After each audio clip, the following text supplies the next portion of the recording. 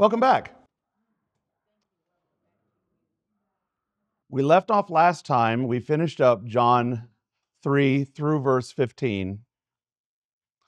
So now we're ready to take up John 3:16.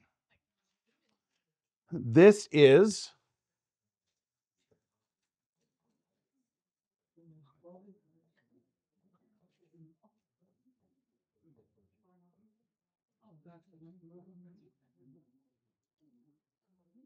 is again part of what we call the Nicodemus discourse. That is Jesus teaching in John chapter 3 to Nicodemus. Who Nicodemus is not at all unimportant to this text, because a lot of it is going to stand in stark contrast to what Nicodemus, as a ruler of the Jews, that is to say, as a rabbi, a Pharisee, a member of the Sanhedrin, he's all of those, is going to expect out of God. And again, this is not some pagan. It's not some crazy pagan in Athens who pours out libations to Demeter and Athena. This is someone who has the Bible. Meaning, he should know better. So let's begin with a word of prayer. Lord Jesus Christ, as we take up this beloved chapter of your Holy Scriptures, we thank you for revealing these things to us, which flesh and blood could not have revealed. We thank you for sending your Spirit into us, that we may know you. So may your word, as you promised, not return to you void, but accomplish that which you propose, namely, the bestowing and strengthening of the faith by which we are reckoned righteous before you. In your name we pray. Amen. All right. So last week we talked about the first part of the Nicodemus discourse, which is you must be born from above. You must be reborn. That which is born of flesh is flesh. That which is born of the Spirit is spirit. Again, as we talked about, especially from Ezekiel 36, this is something that the Pharisees should have known, but didn't. Before we start with verse 16, it's not a real giant point, but it is worth noting. It's not made exactly clear in the text if this is a continuation of Jesus' speech or if this is John adding a little aside in the text. So it may be that these words were spoken by Jesus. It may be that they were written by John about Jesus. However, we also know that the whole of the Bible is the word of the Lord. And when we say the Lord, we mean what? Jesus. So whether it was actually spoken by Jesus or whether it was written by John about Jesus, they are in fact, in truth, the word of the Lord. Which is why I say it's not a giant major point. Okay, verses 16 and 17. For God so loved the world that he gave his only Son, that whoever believes in him should not perish but have eternal life.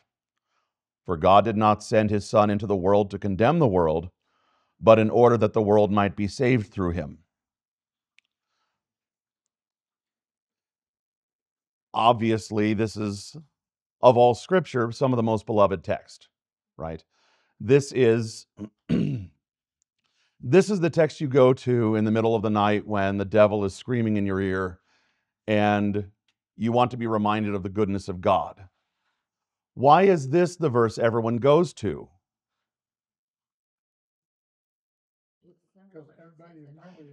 It's simple. We all know it. It's short. It says it all. So on the one hand, everybody goes here. On the other hand, there's a good reason for that. Yes. Hmm? Yeah, everybody knows this text. We teach it to our kids from the time they're very young, and again, with reason. It's not just because we're stupid and we're not advanced enough to go to a better text. There's a reason Christians have always loved this verse, because it encapsulates the whole of the gospel in a very short manner that's easy for us to think about. Now, again, this is very typical of how John works, because the words themselves are very simple. The grammatical construction is simple. The vocabulary is simple. In the Greek, there's really not any there's not any kind of issue with translation, with the exception of maybe one word. And which word is it, by the way? It's the word so. We'll get there. So on the one hand, the language itself is very simple. Greek students love John because John's words are easy. However, what? John's gospel is far from shallow. Typically, simple language means shallow thinking, especially if you happen to be like a Greek. But there's nothing shallow about this at all. This is the kind of well that Christians go back to again and again and always find more and more. So let's go through it. Jesus has just told Nicodemus that just as Moses lifted up the bronze serpent in the wilderness, so also must the Son of Man be lifted up. So Jesus is already talking about the cross. We don't really think about Jesus without thinking of the cross. Even on Christmas, we have to talk about what was this baby born to do. Born to raise the sons of earth, born to give a second birth. By the way, that's a really great hymn theologically. It's not just great musically. The theology of that hymn is amazing.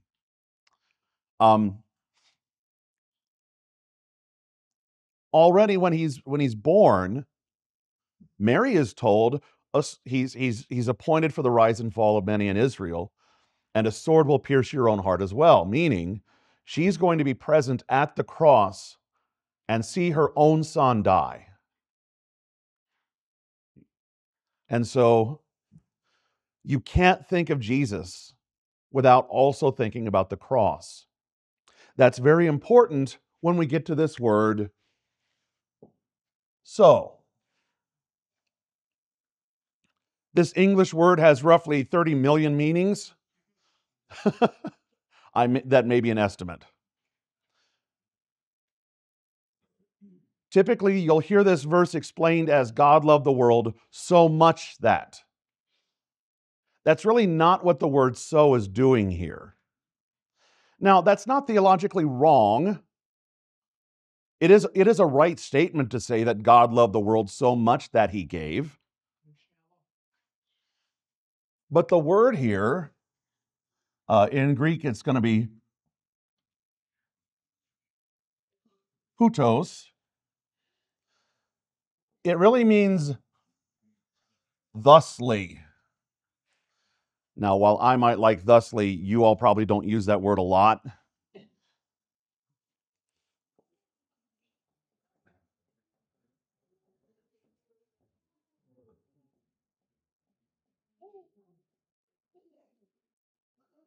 It's going to mean something like in this manner. In this specific way did God love the world. That tells you a lot about the nature of God's love. It's not just like he looked down on us like we're a bunch of fluffy kittens and goes, "Aw." Now, the Father does have a tender heart toward us. It's one of the reasons the devil hates us so much. Why could God love creatures like that? Moral beings that rebelled? We angels didn't get any salvation. But understand that God's love here is described not so much as a feeling in the heart, it's described as a what? And an action. In what way did God love the world? The following way, he sent his only begotten Son. There also is an issue about which text gets used to translate this. The word really ought to be only begotten, not merely only.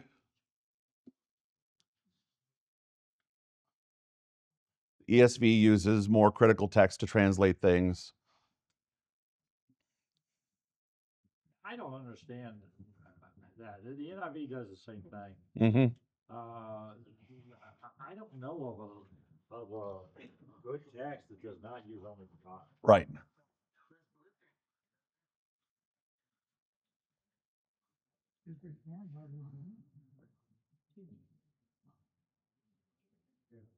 Mono, like a monorail, it means one rail, right? Only, or one. Genes, like genealogy, right? It's clear. It's a fairly clear word. So why didn't the Lutheran fathers that were putting together this Lutheran Bible? The translation in your Lutheran study Bible was not done by Lutherans. Oh, it was? No, it was done by mostly Reformed persons. That was the ESV that came out in 2001. And the problem with academics is they like to be smart. And so, oh, well, we have better texts available to us now than they did during the benighted days of the King James. Well, the King James was right.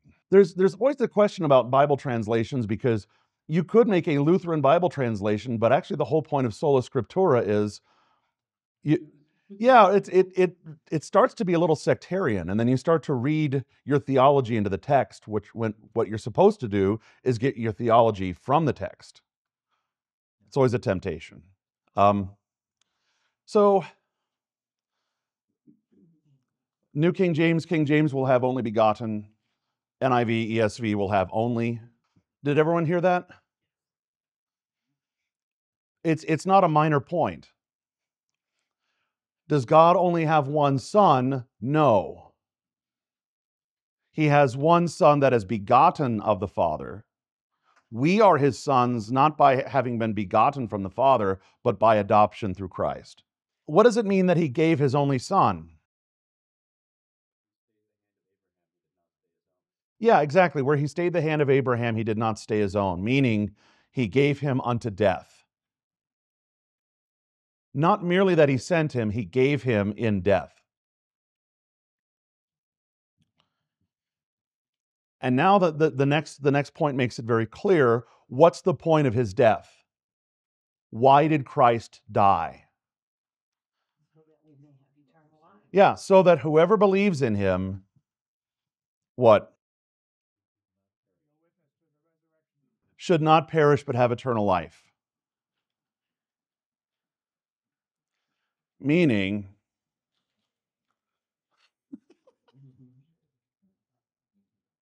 the point is that Christ has come to fix a specific problem, namely the problem of death.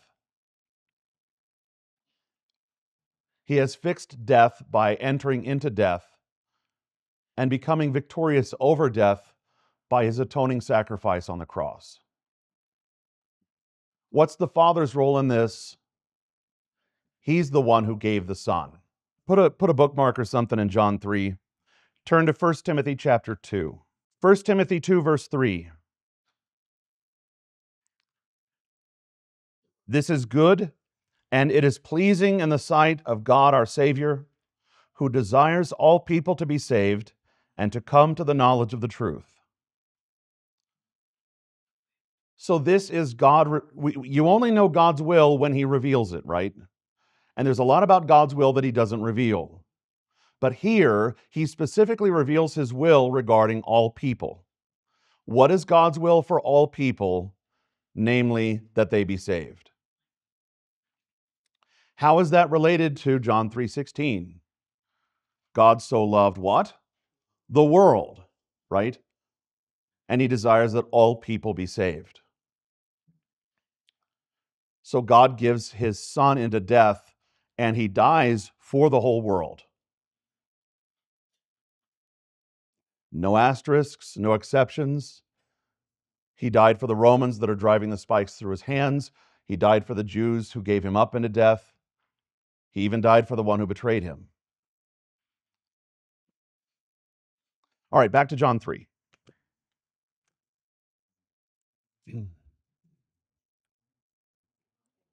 Knowing that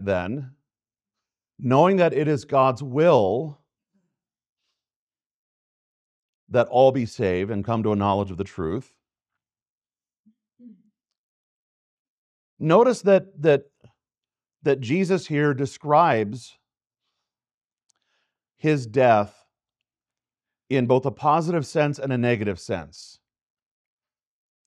That is, that whoever believes in him should, negative, not perish, positive, but have eternal life. So, lest it be unclear what's meant by have eternal life, you can define that by saying not perish. Now, of course, we all know that we die. Rich, poor, no matter what time you live in, we all die. And yet what? And yet we don't die, right? When we sing all of those Gerhard hymns during Eastertide, how does Gerhard always describe death? A portal. That's exactly the word.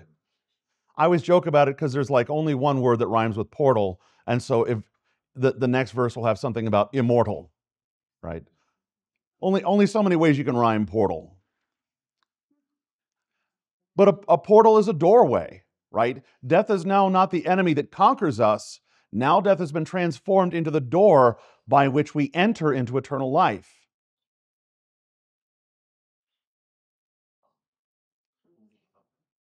Not perish, but have eternal life. Unless John 3:16 be too unclear, although it is very clear, John 3:17 says exactly the same thing as John 3:16, but in the negative. God did not send his Son into the world to condemn the world. This is an important point because once people realize who Jesus is, they're often terrified. Think of the disciples in the locked room after Easter. The doors are locked, for fear of the Jews. Jesus comes and stands among them. The first thing he says is, "Peace be with you." Why? They all either betrayed him or ran. And so their first thought is, oh, that one we ran away from, that one we denied, that one we rejected, he's now standing in front of us. He's come for revenge. Which is why Jesus doesn't even allow them to entertain the thought. He says, "Peace be with you." So whatever Jesus has to say, it's for the purpose of peace, not for the purpose of destruction. Because remember that Jesus is God is not good news until you know what his will is. That's why we have to be told. Because again, God is our judge. We're going to be judged by Christ. And that would be a very frightening thing because, of course, as God, he is perfectly holy, and we are sinners. Isaiah knew this when he saw the vision of the Lord in Isaiah chapter 6. Woe is me, I'm a man of unclean lips. I'm sunk.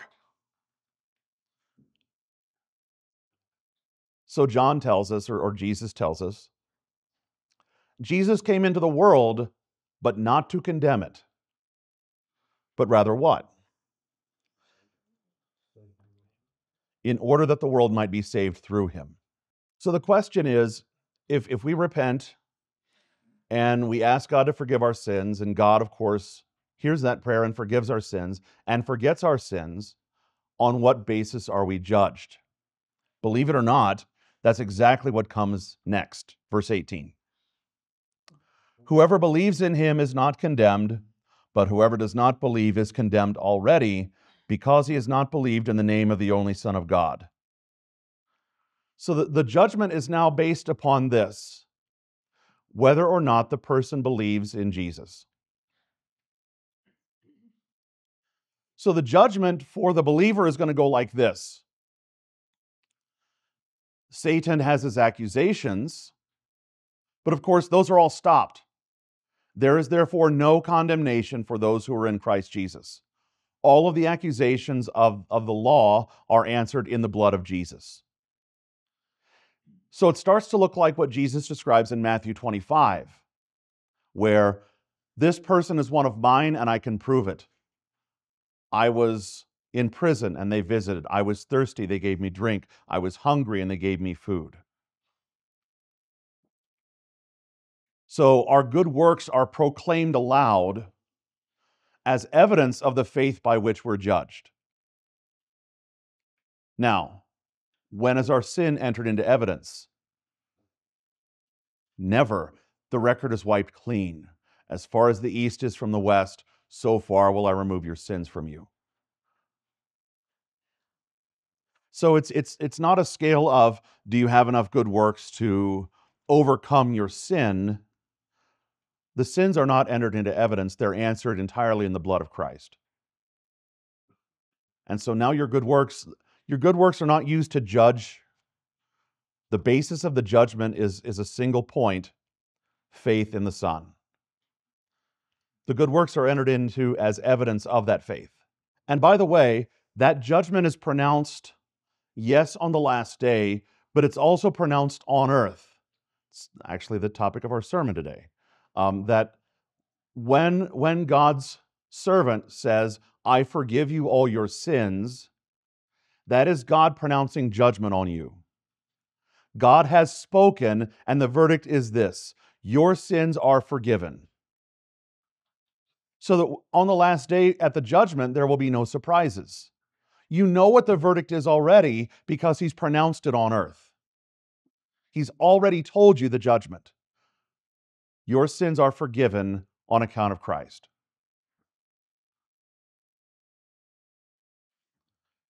So that's the basis. But then immediately the question is what?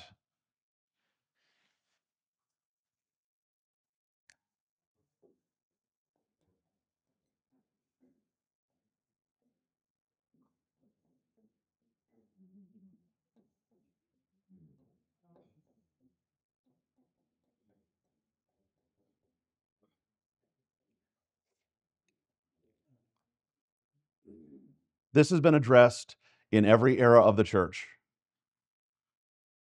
In Latin, the question is, cur alii, alii non?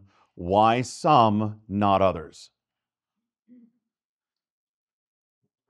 If God died for the sins of the whole world, and he did, if it truly is the will of God that all men be saved, and it is, we know from the Bible that the bulk of the world is not saved. So why? Well, Jesus tells us. Verse 19, and this is the judgment: the light has come into the world, and people loved the darkness rather than the light, because their works were evil. For everyone who does wicked things hates the light and does not come to the light, lest his works should be exposed. But whoever does what is true comes to the light, so that it may be clearly seen that his works have been carried out in God. We're back to that theme that we saw way back in, I say way back, it's just 2 chapters ago, but 4 months ago. Back in John 1, we introduced the theme of light and darkness, right? Jesus is the light that has come into the world that's full of darkness. The light shines in the darkness. The darkness has not understood it or overcome it. Why are some saved and not others? The reason is not because there was anything deficient about the light. The light is good. The light is truly light. However, wicked men loved the darkness, which is to say, they preferred the darkness to the light. They hide in the darkness because the light will expose them. Now, there will come a day when everything will be brought into light. Right? It's like turning up all the house lights at a bar. And you start to realize that, wait a minute, this place is kind of dingy. It doesn't look that way when there's not much light going on. There will come a day when all the lights are turned on and everything that has been hidden in darkness will be exposed, both for good or for evil. The good works that we did that no one else knew about, Jesus will proclaim that to the whole creation as evidence of our faith. That's one of the reasons why we don't need to seek credit for everything that we do. Jesus knows. The judgment is now based on faith. And there are men, most of the world, who preferred the darkness to the light because their ways were evil. To them, the idea of standing in front of a holy God and saying the words, "I, a poor miserable sinner," are unthinkable. What this means is that, one, why do people go to hell? It's their own fault. They loved the darkness. To put it another way, they preferred the darkness.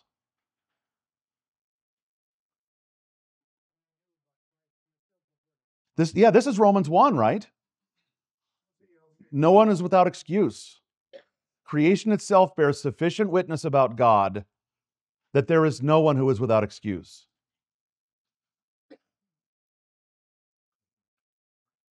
Why are some saved and not others? Christ came for all. It's God's will that all be saved. So in other words, the blame for anyone going to hell does not go to God. It's not to say God did not will this person to go to heaven. We just saw in 1 Timothy 2, it is God's will that everybody go to heaven. It is God's will that all be saved. And it's not that Jesus didn't die for all. God so loved the world. By the way, that word world there is not just the earth. It's not just the land. The word there is cosmos. It's in the accusative, so it's cosmon, but it's from the word cosmos, right? You remember Carl Sagan and his turtleneck talking about billions and billions and billions of stars, right? I think the Sagan is the SI unit for stars now, right? And he was the host of the show Cosmos, because he was talking about the whole universe, right? That's that Greek word that is translated here as world. And that's a fine translation. There's nothing really wrong with that. But understand that word world does not in any way have room for exceptions. Christ did, in fact, die for all. By the way, that's tremendous comfort, because your faith is based on a syllogism. Remember back in logic class? Premise 1, Christ died for all. Premise 2, I am part of all. Conclusion what? Christ died for me.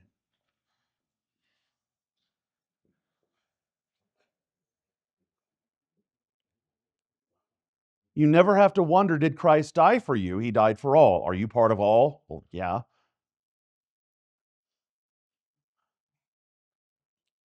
So, we also have to deal with the reality that most will not be saved, which is to say, most will that they not be saved. They preferred the darkness to the light because their deeds were evil. They did not want to be exposed. And it's a tremendous, tremendous heartbreak for those of us in the light, because we know there is forgiveness in Him. That the ones who reject Jesus, Christ died for them. Why not repent of your sins? They don't want to.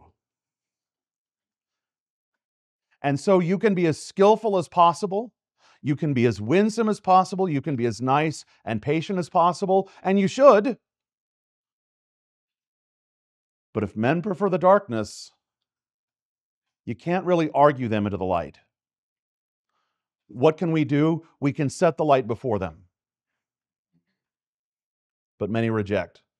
So, who gets the glory for those who go to heaven? God alone.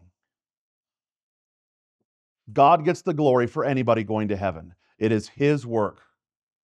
Those who go to hell, it's their own fault. Turn the other cheek is about answering a persecutor.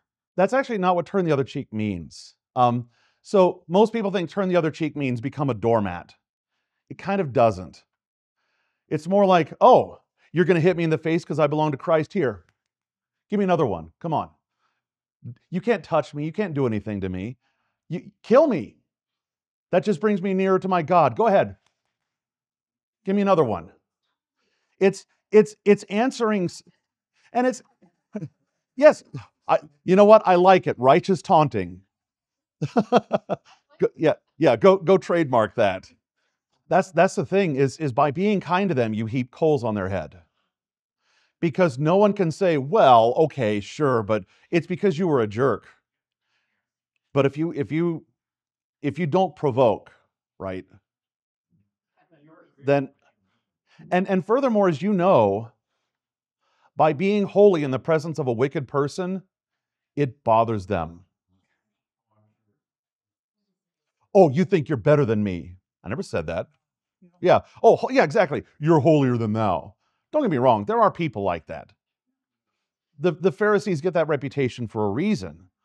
But understand, people hate the light. And if you belong to the light, and if you reflect the light of Christ in your own life, those who love the darkness are going to hate you too. Their problem is that you exist. And of course, the devil will say, well, maybe you should have been nicer. Maybe you should have rolled over a little more. Those who love the darkness hate the light.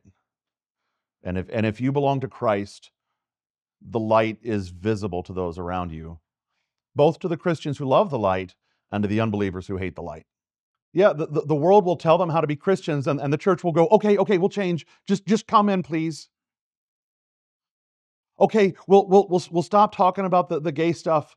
We'll give up on that. I mean, Lutheran Church of Australia just in the last 48 hours voted to ordain women. Yeah.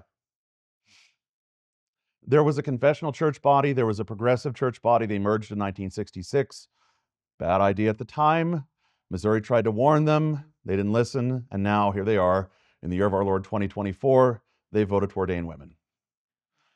But again, hey, Australians, we know you're big into egalitarianism, so we'll just give up. We'll ordain women. See, look, we're not mean. We're not crazy fundies. Please love us. The problem is not that we weren't good at being Christians. That's the accusation from the devil. The problem is the people who love the darkness hate the light. Do pray for the Lutheran Church of Australia. I would not be surprised to hear about a new church body being formed from those who dissented. Well, it was a death by 1,000 cuts, and I saw this back in the ELCA. We just want a study document. That's all. We're just going to study this. You know what? It's okay to say, no, we're not studying this. God's word is clear. We're not having a dialogue. We're not going to sit down and have a conference and talk about this. It's not something that we're permitted to talk about. This is evil. And that's not unique to one church body. I mean, when Concordia, Texas separated themselves, probably illegally, from the synod, what was the first thing they did? They made a woman their president because the bylaws of the Missouri Synod say that we don't do that. And then they've announced already that they formed a group to institute DEI in Concordia University in Austin. So for what purpose were they seeking to separate themselves from the synod? Now you know. So they could have a woman president and put in a DEI commission, whereas the Missouri Synod wouldn't have allowed that. So they can hide in the darkness, right? Yeah, it's not because he's like me and has a bad memory. It's he chooses to forget. He chooses to wipe them clean. Hey, Thomas.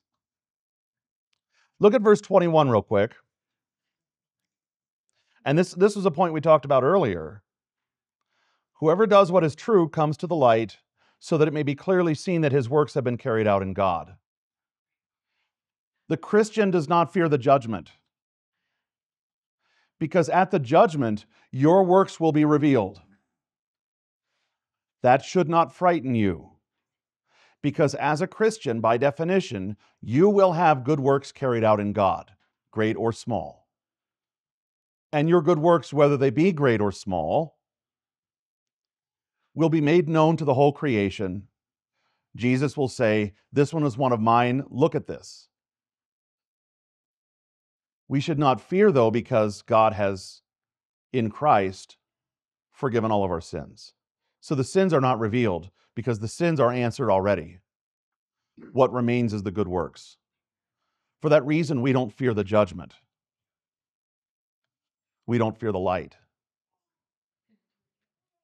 Yeah.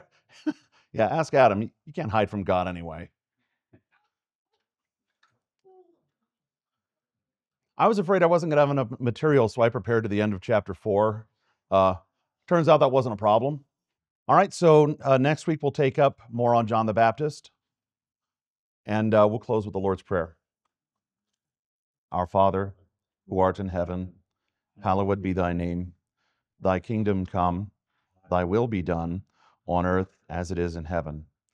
Give us this day our daily bread, and forgive us our trespasses, as we forgive those who trespass against us. And lead us not into temptation, but deliver us from evil. For thine is the kingdom, and the power, and the glory, forever and ever. Amen. All right, thank you all.